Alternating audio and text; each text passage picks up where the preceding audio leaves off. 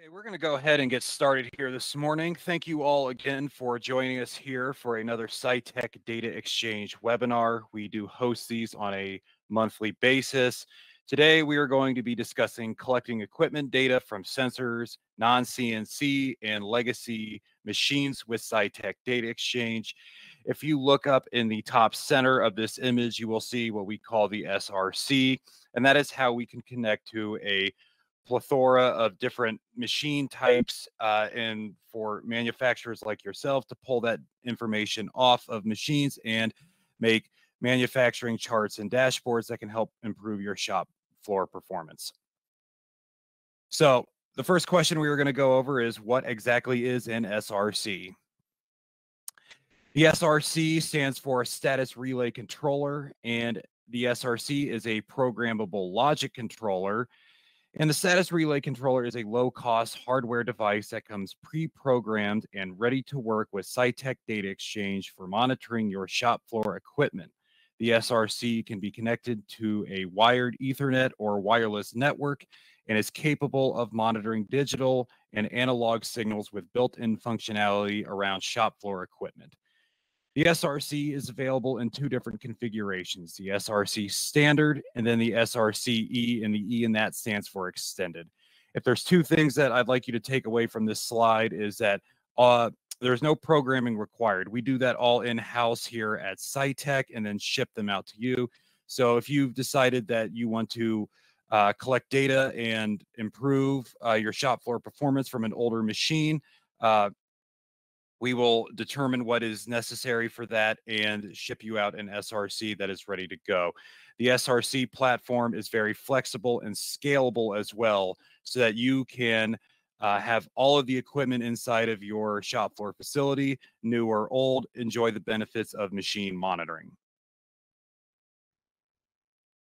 Scytec DataXchange collects machine information pulled off of most modern CNC machines over your network. The legacy equipment that you guys may have still being used out on your shop floor can still enjoy the benefits of machine monitoring with DataXchange. And that also includes manual processes as well, such as machines like presses, punches, older manual lathes, really older manual equipment in general. And if you look over on the right-hand side of the image, the SRC, you can see a bunch of different holes on the side, and those are inputs that can connect to these types of machinery. And there's two different kind of inputs on the SRC. We have digital inputs, and those can tap into common industry components such as stack lights or relays, as well as analog inputs. And an example of an analog input that we can collect information off of would be a current sensor / amp clamp that you could put a spindle wire around and receive information if the machine is running or not running, and other production metrics that can be found inside of Scytec DataXchange. Now we can connect from all sorts of different sensor types, but some common ones are thermocouples, pressure sensors, humidity sensors that can be utilized with the SRC, and all of the rules for gathering this data collection for the machines can be configured inside of Scytec DataXchange. And there's also default rule collections as well to just get up and going very quickly and not spend a lot of time and worry about this. And all the data that is collected from this process is presented the exact same as data that is collected over Ethernet. So your manufacturing charts and dashboards are all still the same. The data is still correct. Everything is the exact same across all of the different licensing level and the provisions that they provide, such as the notification feature set for Scytec DataXchange, which includes email, text, and Microsoft Teams notifications that you will receive in real time. Now, the next question that we can answer is what can be monitored by an SRC? So first, before really answering that, I'd like to go over the different connectivity types that are supported inside of Scytec DataXchange. And if you look at this image inside of the desktop version of Scytec DataXchange, next to the user tab, we have a connectivity tab. And these will show you all the different methods that DataXchange uses for collecting information off of your guys' shop floor equipment. Now, the two most broad connection types that we can pull information off of really any machine or not any machine, but machines that are supported by MT Connect and OPC UA. As well, we also have direct communication methods for machines utilizing FANUC Focus, Akuma Think, and Modbus TCP protocols. And we have a few that are going to be coming soon in an update for next month in the newest release of Scytec DataXchange, including updates for direct connectivity for Siemens machines and Heidenheim, and somewhere in the pipeline as well, we will also be supporting Mazak.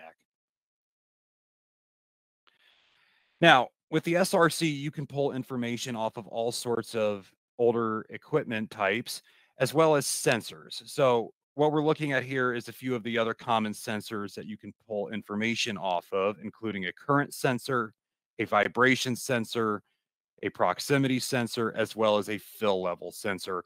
If your machine utilizes these kind of sensors, we can pull information off of them, and you can still enjoy the same benefits of machine monitoring through Scytec DataXchange with them. So I kind of already covered some of this, but what can be covered are CNCs, fabrication equipment. For those of you that are joining us that we met at FabTech, this applies to you guys. Another example would be a manual welder, and then sensors. And, I just showed you a few, but, we've had requests come in all over the board for things even like ovens that you can get, a thermocouple or a temperature sensor from, and even palletizers, you name it, data listeners, etc. Use cases. As I've already kind of covered, if you look at this image, the SRC is great for collecting information off of older CNC, manual processes, tapping into stack lights. Machines with no relays or stack lights can connect via an amp clamp into a spindle wire. And for aerospace manufacturers, a thermocouple can be embedded on a table that can collect temperature and humidity from the environment. So this is all great in theory, but it's nice to see things actually work in real time and, to show that it, like I said, works. So if you've had the opportunity to stop by any of the larger manufacturing trade shows in the last few years, such as HughesTech, FabTech, EastTech, WestTech, whatever tech, IMTS, you've probably seen this demonstration board that we have. And what you're looking at here is how we show this SRC work in real time by having a bunch of sensors onto a board and kind of simulating the cycle process of a machine. So if you look up there in the top left, we have a status relay controller. And then next to that, we have a current sensor, a relay, as well as a stack light with a stack light control, and then a temperature sensor below that. So what I'm going to do here is show you guys a video of all this actually working.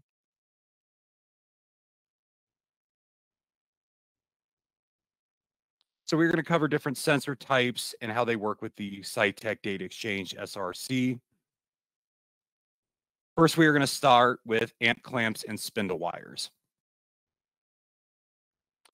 And the way that we are going to go about this is we are going to simulate the machine cycling by hooking a drill up to the amp clamp and then running it.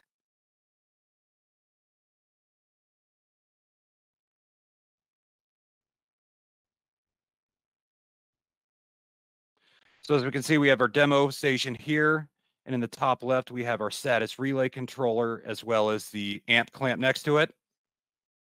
Here I am running a drill, simulating that a machine would then be in cycle. So if you look here in the center, we have our demo station.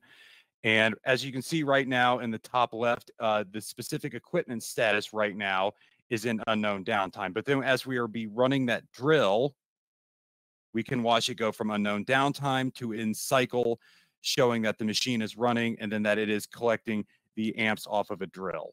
And then inversely, when you let go of the drill, the machine will stop recording that cycle and then it'll go back into an unknown downtime. Next, we are going to discuss stack lights on legacy equipment.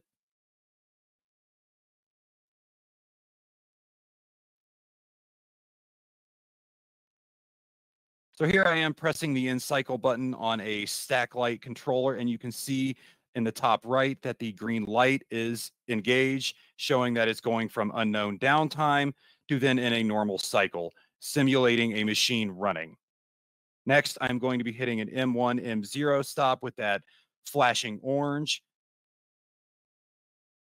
And then in real time, you will see this update inside of Scytec DataXchange as an M0 waiting for operator. And maybe that is one of your employees going out for a lunch break, going to the bathroom, a changeover, taking out a part or something like that. And finally, what we're going to show here is an alarm. So this is myself engaging an alarm.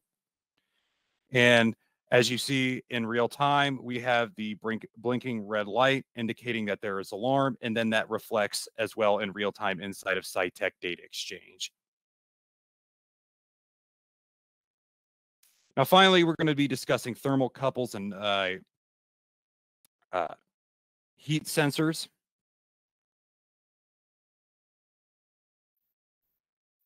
And at the bottom right here, we have our temperature sensor. And as you increase heat coming off of a machine, that will once again reflect inside of Scytec DataXchange, showing that we have an increase in temperature.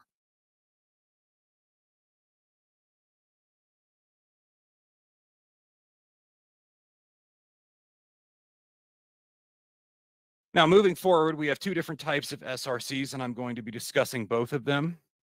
The first one is the SRC standard. And the SRC standard has 4 digital inputs that can be configured in a variety of ways. Each input can be configured to detect high or low signals, alternating signals, latch based on pulse or function as a counter. And this works well for monitoring machine conditions with a stack light, like I just showed you. Green for in cycle, yellow, orange for showing a hold, an M1, M0 stoppage, and then red for showing an alarm. And then this can also show other digital signals coming off of machines as well. And you can use this with sensors like proximity and current switches that are good for determining cycle status and part counts. Finally, we have the SRCE, and the E stands for extended. If you look over at the image on the right side, you can see that there is another module that is attached to it with more of those inputs. And the SRCE has all the functionality of the standard SRC, but with more options and choice of modules that you can add onto there for a variety of sensors that can be used with the SRC to monitor anything from machine health in addition to tracking utilization. And the choice of modules that you can get for this are both 4 analog inputs that run from 0 milliamps to 20 milliamps, 4 analog inputs for 0 to 10 volts. And then you can get another module that has 8 additional digital inputs as well.